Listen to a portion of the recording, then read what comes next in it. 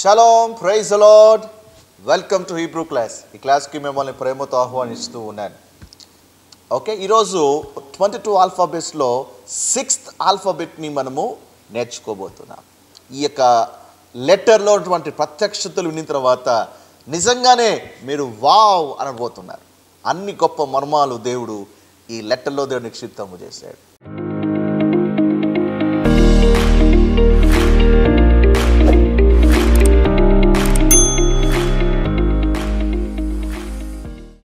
ఈ వావ్ గురించి మీకు ఎక్స్ప్లెయిన్ చేసే కంటే ముందు ఈ వావ్ని ఏ విధంగా రాయాలో మీకు నేను నేర్పిస్తాను.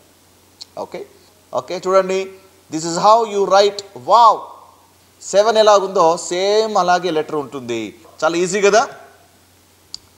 ఓకే, అయితే కొంతమంది వావ్ని ఈ విధంగా రాస్తారు, మరి కొంతమంది ఆ వావ్ని ఒక స్ట్రైట్ లైన్గా రాస్తారు.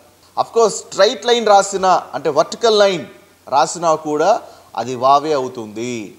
కాకపోతే ఒక విషయాన్ని గమనించాలి, ఆ వర్టికల్ లైన్ కొంచెం పొడవుగా ఉండాలి. వర్టికల్ లైన్ కొంచెమే ఉందనుకోండి అది యోద్.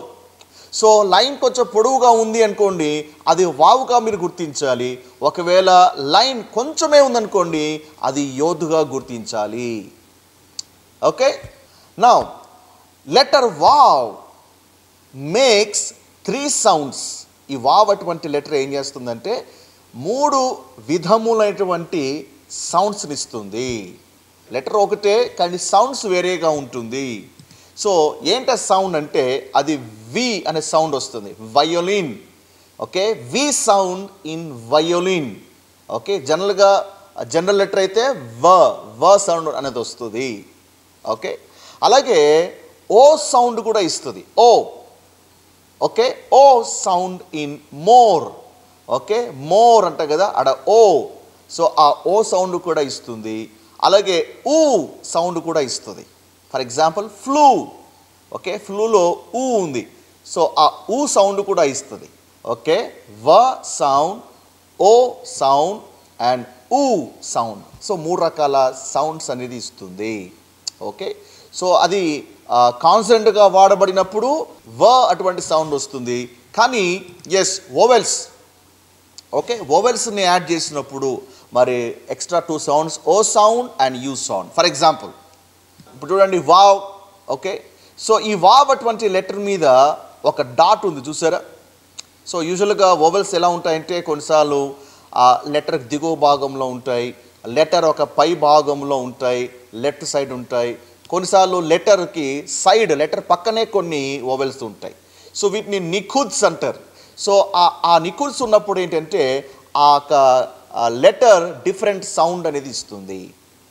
ఇక్కడ చూడండి వావ్ అటువంటి లెటర్ చూడండి, వావ్ అటువంటి లెటర్ మీద డాట్ ఎక్కడ ఉంది, పై భాగంలో లెఫ్ట్ సైడ్ ఉంటుంది. డాట్ ఇక్కడ ఉన్నప్పుడు అది ఏ సౌండ్ వస్తుందంటే ఓ సౌండ్ వస్తుంది. ఓకే, ఓ అని చదవాలి. ఇప్పుడు ఈ లెటర్లో డాట్ ఎక్కడుంది చెప్పండి, dot to the left of wow. వావ్కి left వైపు ఉంది, పైన కాదు లెఫ్ట్ వైపు ఉంది. ఓకే, సో లెఫ్ట్ వైపు ఉన్నప్పుడు ఈ లెటర్ ఏ సౌండ్ వస్తుందంటే ఊ సౌండ్ వస్తుంది. ఓకే, ఇవన్నీ కూడా అఫ్కోర్స్ గ్రామర్ వంటి సపరేట్ కోర్సు నేను నేర్పించినప్పుడు అక్కడ ఇంకా డీటెయిల్గా ఎక్స్ప్లెయిన్ చేస్తాను. జస్ట్ ఈ బేసిక్ నాలెడ్జ్ కలిగి ఉంటే చాలు. ఓకే, ఒక లెటర్లో వావ్ అనేది ఇన్ని రకాల సౌండ్లు వస్తుంది అని తెలుసుకుంటే ఆ బేసిక్ ఇన్ఫర్మేషన్ తెలుసుకున్నా కూడా చాలు. ఓకే, సో తక్కినవన్నీ కూడా వోవెల్స్ అండ్ సపరేట్ కోర్సులో అక్కడ మనము నేర్చుకుందాం. నౌ వావ్ ఒక పిక్టోగ్రామ్. సో ప్రతి లెటర్కి ఏముంటుంది, ఒక పిక్టోగ్రాఫ్ ఉంటుంది, ప్రతి లెటర్కి ఒక చిత్రం ఉంటుంది. అలాగే వావ్ అటువంటి లెటర్కి పిక్టోగ్రాఫ్ ఏంటంటే సో నెయిల్, మేకు అని అర్థం. సో ప్రతి హీబ్రూ లెటర్ కూడా అవి కేవలం లెటర్స్ కాదు, అవి వర్డ్స్ కూడా. లెటర్స్ కాదు, అవి వర్డ్స్ కూడా. So Beth is a letter, also house. ఆలెఫ్ is a letter, also ఆలెఫ్ is a aux, ఆలెఫ్ is a leader. Okay, so గిమెల్ is a camel. డాలెత్ అంటే లెటర్ ప్లస్ డోర్, అది పదం కూడా. సో ప్రతి హీబ్రూ లెటర్ కూడా అవి కేవలం లెటర్స్ కాదు, అవి వర్డ్స్ కూడా. సో వాట్ ఈజ్ వావ్ అంటే wow is nail are a hook are A peg. Okay, ఇవన్నీ కూడా వావ్కి వచ్చేటువంటి అర్థాలు. అలాగే వావ్కి ఇంకొక అర్థం కూడా ఉంది. ఏంటంటే వావ్ మనుషుని సూచించేటువంటి ఒక లెటర్ ఇది. ఎందుకంటే వావ్ ఒక జెమెట్రియా ఎంత అంటే it is 6 and 6 is a number of man. Praise God. So ఇవన్నీ కూడా వావ్ యొక్క అర్థాలు. అండ్ వావ్ అటువంటి లెటర్ని అంటే కొంచెం గ్రామర్ని చెప్తూ వాటికి ప్రత్యక్షతలను జోడిస్తూ మన క్లాస్ ముందుకు సాగిపోతుంటుంది. ఒక పక్క గ్రామర్ చెప్తుంటాను, లిటిల్ గ్రామర్ చెప్తుంటాను, అలాగే ఆ గ్రామర్తో పాటు కొంచెం రెవల్యూషన్ కూడా టచ్ చేసుకుంటూ తీసుకెళ్తున్నాను. సో దట్ వావ్ అనేది మీకు క్లియర్గా ఈజీగా అర్థమవుతుంది. So wow is used as a conjunction. What is a conjunction? So conjunction is a word that connects are joints A clauses, words, phrases together in a sentence. So conjunction అనేది ఏంటంటే రెండు పదాలు కానీ, రెండు క్లాజెస్ కానీ, రెండు phrases కానీ కలిపేదాన్ని ఏమంటారు అంటే కంజంక్షన్ అంటారు.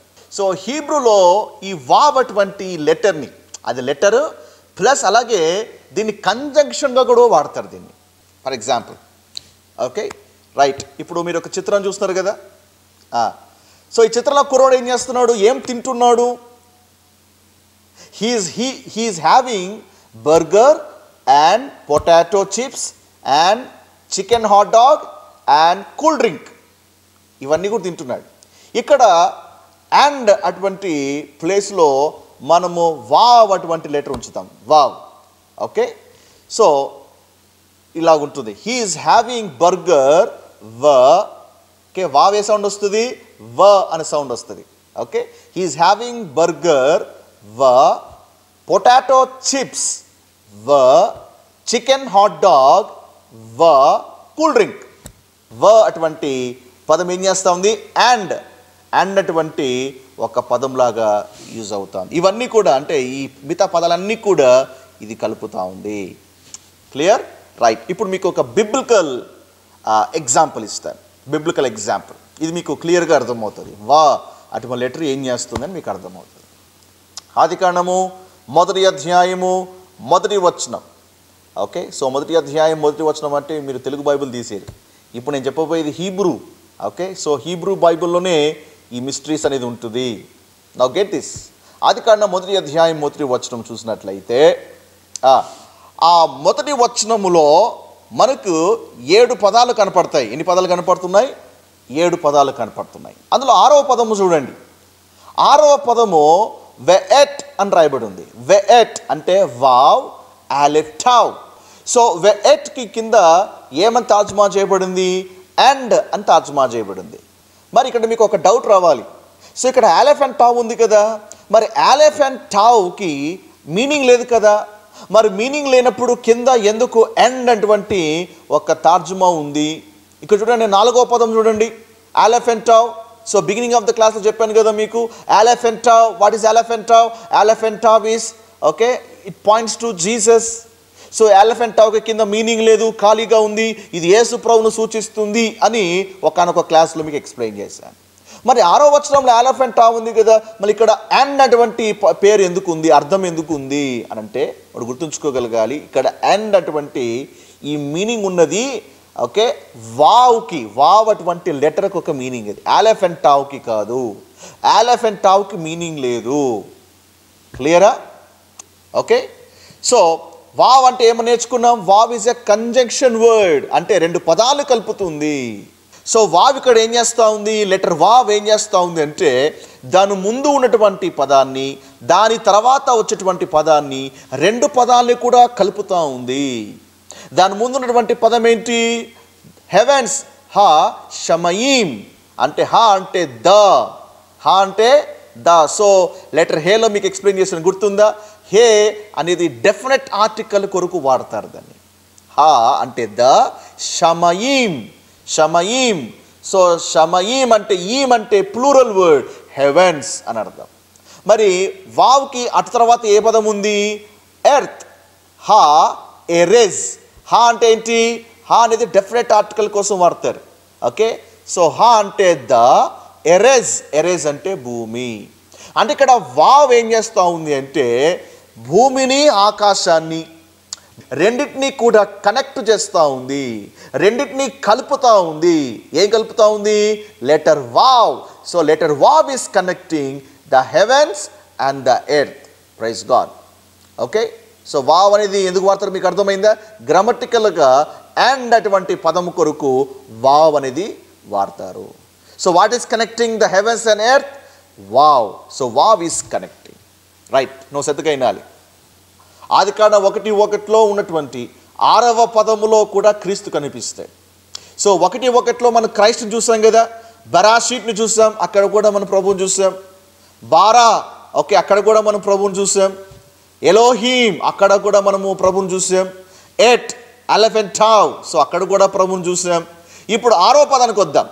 మరి 5వ పదం ఏంటి సార్? 5వ పదం కూడా చెప్పండి అంటే, ఎస్, ఆ లెటర్ వచ్చినప్పుడు, దాని సంబంధించిన లెటర్స్ వచ్చినప్పుడు మీకు అక్కడ ఎక్స్ప్లెయిన్ చేస్తాను. ఎర్త్లో కూడా ప్రభువుని చూపిస్తాను, హషమయీంలో కూడా ప్రభువుని చూపిస్తాను. అయితే మన టాపిక్ ఇప్పుడు వావ్ కాబట్టి 6th వర్డ్ మీద ఫోకస్ చేద్దాం. వావ్. సో ఈ వావ్, ఎట్ అటువంటి ఈ ఒక్క వర్డ్లో కూడా మనకి ప్రభు కనపడుతూ ఉన్నాడు. Praise God. So what is wow? Wow is connecting the heavens and earth. So wow ఒక్క నెంబర్ ఏంటి? It is 6. And what is 6?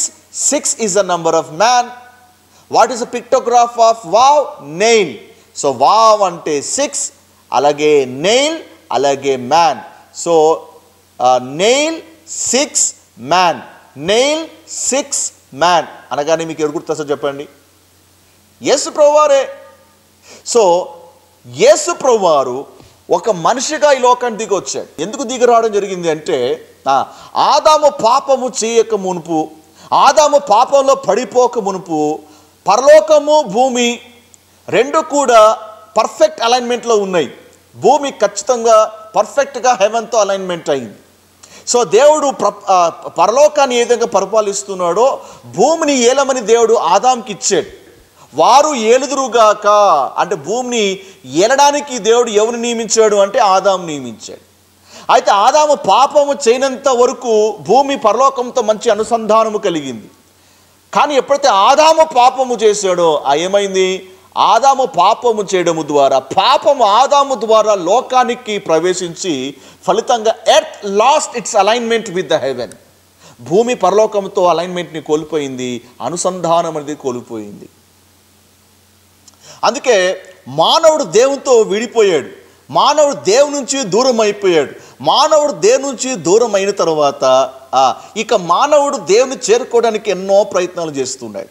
So ఆలెఫ్ అటువంటి లెటర్లో మీకు ఇవన్నీ కూడా క్లియర్గా ఎక్స్ప్లెయిన్ చేశాను. మరి దూరమైనటువంటి మానవుడు, పాపంలో పడిపోయేటువంటి మానవుడు దేవుని చేరుకోవడానికి ఎన్ని ప్రయత్నాలు చేస్తున్నా అది సాధ్యపడట్లేదు. ఎందుకంటే మనుషుని మార్గంలో ఒక వ్యక్తి దేవుని చేరుకోలేడు. It is highly impossible. అయితే మానవుడు దేవుని చేరుకోలేకపోవడం వల్ల యేసు ప్రభువారు మానవుడిగా దిగి వచ్చాడు. వావ్. So number 6. సో మానవుడిగా దిగి వచ్చి ఆయన ఏం చేశాడు? ఆయన సిలువలో బలియాగమయ్యాడు. సిలువలో మేకులు దిగాయి, ఆయన చేతిలో కాల్లో మేకు దిగింది. Wow, which is nail. ఎందుకు మేకు దిగింది అంటే ఒక క్రాస్ మాత్రమే, ఒక సిలువ మాత్రమే మానవుని దేవుణ్ణి కలపగలుగుతుంది. Praise God. ఒక యేసయ్య మాత్రమే మానవుని దేవుని కలపగలుగుతాడు. ఈరోజు నువ్వు దేవుని చేరుకోవాలి అంటే, నువ్వు దేవుని వద్దకు రావాలంటే యేసు ఖచ్చితంగా నీకు అవసరం. యేసును పక్కన పెడితే రెండు కలవలేవు. వావ్ని తీసేస్తే హెవెన్ ఎర్త్కి మధ్య కనెక్షన్ లేదు. ప్రభు చెప్పాడు కదా ఏమని? దేవునికి నరులకు మధ్యవర్తి ఒక్కడే, ఆయనే ప్రభువైన యేసుక్రీస్తు. ఆ వావ్ లేకపోతే నువ్వు ప్రభుతో కనెక్షన్ అనేది అసాధ్యం, ఇంపాసిబుల్. అందుకే ప్రభు అన్నాడు కదా, నేనే మార్గం, తండ్రిని చేరుకోవడానికి నేనే మార్గం, నేనే వావ్, నేనే కలిపేది. నన్ను పక్కన పెడితే మీరు తండ్రిని చేరుకోలేడు అని ప్రభు చాలా క్లియర్గా, బహు స్పష్టముగా రివీల్ చేశాడు. ప్రైజ్ గాడ్, హల్లెలూయా. సో వావ్ ఏంటి? Wow is a conjunction word. So కలిపేటువంటి ఒక లెటర్, అది ఎప్పుడు కూడా కలుపుతుంది. వావ్ ఏం చేస్తుంది చెప్పండి? వావ్ ఎప్పుడు కూడా కలుపుతుంది. వావుకున్నటువంటి లక్షణం అది. యేసు ప్రభు కలుపుతాడు. మనం కూడా తన బిడ్డలు ఏ విధంగా ఉండాలి? తన బిడ్డలు కూడా వావులాగానే ఉండాలి, కలిపేవారుగా ఉండాలి. సమాధానపరచువారు ధన్యులు. సమాధానపరచాలంటే ఏంటి? సమాధానపరచడం అంటే ఏంటి? కలపాలి. కలుపువారు ధన్యులు, వారు దేవుని కుమారులు. యేసయ్య వావ్ ఆయన కలిపాడు, దైవ కుమారుడు ఆయన, అందుకే కలిపాడు. సో దేవుని కుమారుల యొక్క లక్షణం ఏంటంటే ఎప్పుడు కూడా కలుపుతారు. విడగొట్టే వాళ్ళు ఎవరంటే దయ్యపు కుమారులే, విడగొట్టే వాళ్ళు ఎవరంటే సైతాను బిడ్డలే. సైతాను బిడ్డలు ఏం చేస్తారంటే ఇద్దరు కలిసి ఉంటే బాగుంటారు, కానీ వీళ్ళు వెళ్ళి ఏదో చేస్తారు, పచ్చగడ్డేసి బగ్గుమంటుంది, ఇద్దరు కూడా విడిపోతారు. కొందరు మినిస్ట్రీ ఎలా ఉంది, సమాధాన పరచండి రా అంటే సమాధాన పరచుకోకుండా ఇతను విడగొట్టే పరిచర్య, ఇద్దరి మధ్య పుల్లలు పెట్టే పరిచర్య, ఇద్దరిని విడగొట్టే పరిచర్య, లేనిపోనివి చెప్పి ఇద్దరిని కూడా మిత్రులు శత్రులుగా మార్చే పరిచర్య. ఉన్నారండి అలాంటి వాళ్ళు, లేకపోలేరు ప్రపంచంలో. మూడో వ్యక్తి మాటలు విని విడిపోయిన వాళ్ళు చాలామంది ఉన్నారు. సంబంధాన్ని, సహవాసాన్ని, బంధాలని పోగొట్టుకున్న వాళ్ళు చాలామంది ఉన్నారు. వీళ్ళ పని ఏమంటే వాళ్ళు ఎక్కడ అడుగు పెడితే వాళ్ళ మాటలు వింటే ఇంక విడిపోవడమే. అక్కడికి తెలుసా ఇలా అన్నారు, అనానికి తెలుసా ఇట్లాగ అన్నారు అని ఆ మాటలు చెప్పి వాళ్ళ మైండ్లు ఖరాబు చేసి దాన్ని ఇంకా పాడు చేయడమే. దేవుని బిడ్డలు ఎలా ఉండాలి, ఇది మాట్లాడితే వాళ్ళ మధ్య ఇంకా అగాధం పెరుగుతుంది అని తెలుసుకొని కొన్ని విషయాలు తెలిసినప్పటికీ చెప్పరు. సమాధాన పరిచయకే చూడాలి, కలపకే చూడాలి. అరే ఇవి చెప్తే ఇంకా దూరం అయిపోతారు కదా, ఇంకా సపరేట్ అయిపోతారు కదా అని ఆ వర్డ్స్ని చెప్పరు. వీళ్ళు ఏం చేస్తారంటే చెప్పేయడమే. సమాధాన పరచడం అనేది దేవుని యొక్క బిడ్డల లక్షణం. దీని మీద మన ద్వారా ఇద్దరు కలవాలే కానీ మన ద్వారా ఇద్దరు విడిపోకూడదని. ఫ్రెండ్స్ విడిపోకూడదు, భార్యాభర్తలు విడిపోకూడదు. ఏమంటే ఒక సంఘం నుంచి ఒక విశ్వాసు కూడా వేరైపోకూడదు. ఎందుకు ఆ సంఘానికి వెళ్తున్నావు, వచ్చేసాయి. కొందరు చూడండి సంఘానికి మంచిగా వెళ్తూ ఉంటే వాళ్ళని గోకి అక్కడి నుంచి పిక్కొని వచ్చేసడం, విడిపోయే పరిచర్య, విడగొట్టే పరిచర్య. ఒక చోట మంచిగా ఉంటే ఆ చోటు నుంచి లాగే మినిస్ట్రీ, పుల్లింగ్ మినిస్ట్రీ. నో, ఇలాంటి లక్షణం వేరుపాటు అనేది ఉంటే, సపరేషన్ జరుగుతూ ఉంది అంటే, ఒక వ్యక్తి ద్వారా డివిజన్స్ వస్తున్నాయంటే అది రైట్ స్పిరిట్ అయితే కాదు అని గుర్తుపెట్టుకోవాలి. నువ్వు వావ్లాగానే ఉండాలి, నువ్వు కలిపే వ్యక్తిగానే ఉండాలి. So what is wow? Wow is a connecting letter. Praise God. అందుకే చూడండి ఆ ఆదికాండం 1వ అధ్యాయం 1వ వచనం చూడండి. ఆ 1వ వచనంలో ఇందాక ఏం నేర్చుకున్నామంటే అక్కడ 6th వర్డ్ వావుతో మొదలవుతుంది అని నేర్చుకున్నాం. అది పదము వైజ్ చూస్తే అది 6వ పదం, కానీ లెటర్ వైజ్ చూడండి అది ఎన్నో లెటరు. ప్రారంభము నుంచి అంటే బెత్ నుంచి మొదలవుతుంది కదా, ఆదికాండం 1:1. అక్కడి నుంచి లెక్క పెట్టుకుంటూ వస్తే వావ్ ఎన్నో లెటర్ అంటే wow is the 22nd letter. అంటే దీన్ని బట్టి మనకి ఏమర్థం అవుతుందంటే హీబ్రూలో ఆల్ఫాబెట్స్ ఎన్ని ఉన్నాయో చెప్పండి, 22. సో వావ్ 22nd లెటర్గా కనపడతా ఉంది. అంటే 22 అక్షరాలను కలిపే లెటర్ ఏంటంటే అది వావ్. సో ప్రతి లెటర్ని కూడా ఒక లెటర్ ఇంకో లెటర్తో కలవాలన్నా, ఇంకొక లెటర్ ఇంకో లెటర్తో కలవాలన్నా, ఒక పదాలు కలవాలన్నా, ఒక సెంటెన్స్ కలవాలన్నా కూడా అన్ని లెటర్స్ని కూడా కలిపేది ఏంటి అంటే అది లెటర్ వావ్. Praise God. మీరు మొదటి వచనం అంటే సృష్టి యొక్క నిర్మాణం ఆదికాండం 1:1తో మొదలై 2వ అధ్యాయం 3వ వచనం వరకు అంటే 7 రోజుల సృష్టి క్రమాన్ని చూసినట్లయితే ఒక్కొక్క రోజు దేవుడు ఏమి సృష్టించాడో అక్కడ రాయబడి ఉంది. మొదటి వచనము మాత్రము బెత్ అటువంటి లెటర్తో మొదలవుతుంది. అండ్ తక్కిన వచనాలు 2వ వచనము, 3వ వచనము, 4వ వచనము, 5వ వచనము ఇలాగా 2వ అధ్యాయం 3వ వచనం వరకు ప్రతి వచనము కూడా ఏ లెటర్తో మొదలవుతా ఉంది? వావ్ అటువంటి లెటర్తో మొదలవుతా ఉంది. అంటే అన్ని కింద ఉన్నటువంటి అన్ని వచనాల్ని కలుపుతున్నటువంటి లెటర్ ఏంటి చెప్పండి? వావ్. అంటే వావ్ని తీసేస్తే ఏమవుతుంది? ఈ మొదటి అధ్యాయంలో ఏ వచనం ఇంకో వచనంతో కనెక్ట్ అవ్వదు. ద సేమ్ వే మన లైఫ్లో క్రైస్ట్ని ఎప్పుడైతే తీసేస్తామో ఒక్కసారిగా అన్ని కుప్పగూలిపోతాయి. ఆయన కనెక్టింగ్ వర్డ్ అది అసలు ఆ బేస్ అది తీసేస్తే అంతా కూడా కుప్పగూలిపోతుంది. హల్లెలూయా, praise God, glory to God. Okay, right. So wow ఏ విధంగా కనెక్ట్ చేస్తుందో ఇంకొక ప్రత్యక్షతను ఇంకొక ఎగ్జాంపుల్ ఇస్తాను. So wow in man and women. ఆదికాండం 1వ అధ్యాయంకి వెళ్దాం. ఆదికాండం 1వ అధ్యాయం 27వ వచనం. దేవుడు తన స్వరూపమందు నరుని సృజించెను, స్త్రీనిగాను పురుషునిగాను వారిని సృజించెను. సో దేవుడు ఏం చేశాడు? స్త్రీనిగాను పురుషునిగాను. సో మ్యాన్ హీబ్రూలో ఏమంటారు చెప్పండి? మ్యాన్ హీబ్రూలో ఇష్ అంటారు. ఓకే, ఇప్పుడు దేవుడు స్త్రీని తయారు చేశాడు. స్త్రీ యొక్క పేరు ఏంటంటే ఇషా.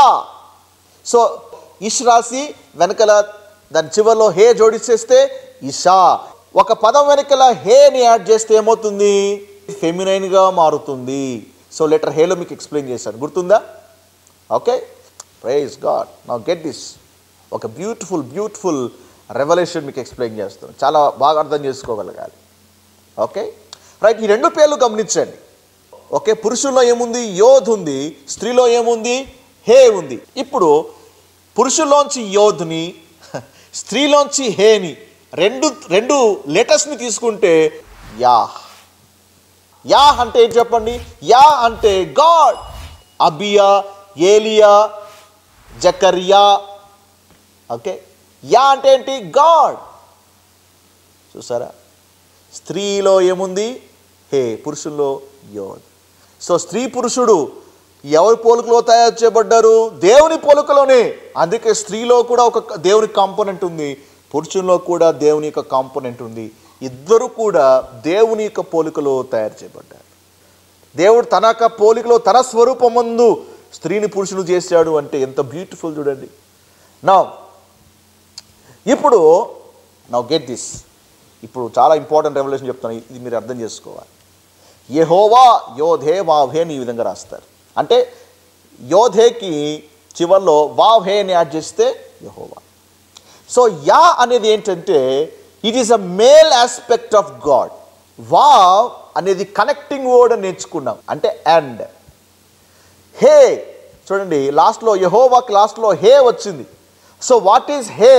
హే ఈజ్ ఎ ఫెమినైన్ సఫిక్స్ కదా. ఒక పదము చివరిలో హే వస్తే అదేమవుతుంది? మరి ఫెమినైన్గా మారుతుంది అని నేర్చుకున్నాం. సో ఇక్కడ హే ఏంటంటే it is a female aspect. So యెహోవాలో రెండు ఆస్పెక్ట్స్ ఉన్నాయి. యా అంటే మేల్ ఆస్పెక్ట్ ఉంది, మేల్. వా అంటే అండ్, హే అంటే female aspect. In God there are two aspects, male and female aspect. అందుకే దేవుడు తండ్రి కూడా, అలాగే తల్లి కూడా. అంటే తల్లి అయినా మర్చునేమో కానీ నేను మరువనని ప్రభు చెప్పాడు కదా, అర్థమవుతుంది. అలా టూ ఆస్పెక్ట్స్ ఉన్నాయి. అందుకే మనుషుని దేవుడు ఏం చేశాడంటే స్త్రీని గాను పురుషుని గాను తయారు చేశాడు. దేవునికి స్తోత్రం కలుగును గాక. హల్లెలూయా. చూసారా, ఇక్కడ యెహోవా అనే పదంలో వావ్ అటువంటి వర్డ్ అక్కడ ఎండ్ని సూచిస్తూ ఉంది. ఇప్పుడు గెట్ దిస్. ఇప్పుడు చాలా ఇంపార్టెంట్ రెవల్యూషన్ చెప్తాను, ఇది మీరు అర్థం చేసుకోవాలి. సో ఒకవేళ యోద్ అండ్ హేన్ రెండు తీసేస్తే చెప్పండి ఏమవుతుంది? ఇష్ అటువంటి పదముకి అర్థం ఏంటంటే ఫైర్ అని అర్థం. ఇది ఫైరే, ఆ పక్కన ఇష్, అది ఫైరే. రెండు ఫైర్లు కలిపితే ఇంకేముంది? పురుషుడు ఫైరే, స్త్రీ ఫైరే. అందుకే చూడండి, భార్య భర్త మీద, భర్త భార్య మీద కేకలు ఎత్తా ఉంటారు, గొడవలు పడతా ఉంటారు, అరుచుకుంటా ఉంటారు. ఇంకా చూడండి, దహిస్తూ ఉంటారు, కోపముతో దహిస్తూ ఉంటారు, ఎగిరిపడతా ఉంటారు. So when God is not involved, ఒకరికొకరు శత్రులుగా మారిపోయే అవకాశం ఉంది. మరొక విషయాన్ని మనం నేర్చుకునే ప్రయత్నం చేద్దాం. వావ్ ఇంకొక పని కూడా చేస్తారు. వావ్ అనే లెటర్ ఇంకొక పని కూడా చేస్తారు. ఏం చేస్తుందంటే it changes past to future. ఒక పదాన్ని, పాస్ట్గా ఉన్నటువంటి పదాన్ని ఫ్యూచర్గా మారుస్తుంది, ఫ్యూచర్ పదాన్ని పాస్ట్గా మారుస్తుంది. డోంట్ వరీ, మీకు అన్ని ఎగ్జాంపుల్ చెప్తారు. ఎక్కడా కష్టపడొద్దు, ఎక్కడా కన్ఫ్యూజ్ కావద్దు, ప్రతి దానికి ఎగ్జాంపుల్ చెప్తాను. ఓకే, సో ఇన్ కేస్ మీకు డౌట్ వస్తే కూడా ఈ యొక్క మరి లింక్ని రీప్లే చేయండి కావాల్సింటే. ఇన్ కేస్ ఏదైనా ఉన్నా కూడా yes I'm always available, you can reach me any time. ఓకేనా? రైట్. సో వావ్ ఏం చేస్తుంది? It changes past to future and future to past. Okay, now ఒక ఎగ్జాంపుల్ ఇస్తాను. Now let's go back to Genesis. ఆది కాండంకి వెళ్దాం. 3వ వచనంలో దేవుడు వెలుగు కమ్మని పలుకగా వెలుగు కలిగేను. ఓకే, సో దాని హీబ్రూలో ఈ విధంగా రాస్తారు. Okay, ఎహి or వహి or. ఇప్పుడు ఎహి వహి, ఎహి వహి అంటే మనం హిందీ పదాలు అనుకున్నారండి. హిందీ పదాలు కావు, ఇవి హిబ్రూ పదాలు. ఓకే, సో ఎహి వహి ఆ రెండు పదాలు చూడండి. సో ఎహి అంటే బి, బి అంటే it talks about the future tense. Okay, కలుగునుగాక. వాజ్ చూడండి, వాజ్ చూడండి, వాజ్లో కూడా యోద్ హే వావ్ ఉంది, కానీ దాని ముందర ఏం యాడ్ అయింది? వావ్ అటువంటి లెటర్ యాడ్ అయింది. ఇదేమైంది? అది వాజ్గా మారిపోయింది. సో వావు తీసేస్తే అది బీ, వావుని యాడ్ చేసేస్తే అది ఏమవుతుంది? It becomes was, is, was, be and it was. అంటే దేవుడు ఏం చేస్తాడంటే భవిష్యత్తుని దేవుడు ఏం చేస్తాడు? దేవుడు ఆ భూతకాలానికి మారుస్తాడు. భూతకాలంలో ఉన్నదాన్ని దేవుడు భవిష్యత్తుగా మార్చగలుగుతాడు. ప్రైజ్ గాడ్, హల్లెలూయా. నా దేవుడు కాలంలో మార్చేవాడు. యేసుప్రభువు వారు కాలాలను మార్చేవాడు. ఈరోజు నువ్వు ఏ పరిస్థితి గుండా వెళ్తున్నావో తెలియదు కానీ, నీ గతం ఏంటో తెలియదు కానీ, నీ గతాన్ని దేవుడు అద్భుతమైన భవిష్యత్తుగా మార్చగలుగుతాడు. Praise God. నీ గతము కన్నీళ్ళ మధ్యలో ఉందా? నీ గతము నిరాకారంగా ఉందా? చూడండి, ఇక్కడ కూడా ఏంటి అంటే భూమి నిరాకారంగాను శూన్యంగా ఉంది, కానీ దేవుడు అద్భుతంగా మార్చాడు. ఆ విధంగా నీ జీవితం ఏ విధంగా అయితే ఉందో, నీ భవిష్యత్తు, నీ గతము ఎంత ఇదిగా అయినప్పటికీ కూడా అద్భుతమైనటువంటి భవిష్యత్తులోకి మార్చగలుగుతాడు. నీ పాస్ట్ని బ్యూటిఫుల్ ఫ్యూచర్గా నీ దేవుడు మార్చగలుగుతాడు. ఎంత గొప్ప దేవుణ్ణి మనం సేవిస్తున్నాం. ఆమేన్. So hope you are blessed. ఈరోజు ఈ క్లాస్ ద్వారా దీవించబడ్డారని, ఆశీర్వదించబడ్డారని, నేర్చుకుంటున్నారని. నిజంగా ఈ లెటర్ వావ్ అనిపించేటట్లుగానే ఉంది. Praise God. సో మరిన్ని రెవల్యూషన్స్ నెక్స్ట్ క్లాస్లో మనం తెలుసుకోబోతున్నాం. ఓకే, నెక్స్ట్ క్లాస్లో ఇంకా డీప్ రెవల్యూషన్స్. నెక్స్ట్ క్లాస్ నిజంగా మీ గూస్ బంప్స్ ఖచ్చితంగా వస్తాయి. అన్ని రెవల్యూషన్స్ మనం నేర్చుకోబోతున్నాం. Don't miss the next class. చాలా లోతైనటువంటి ప్రత్యక్షతలను మనం తెలుసుకోబోతున్నాం.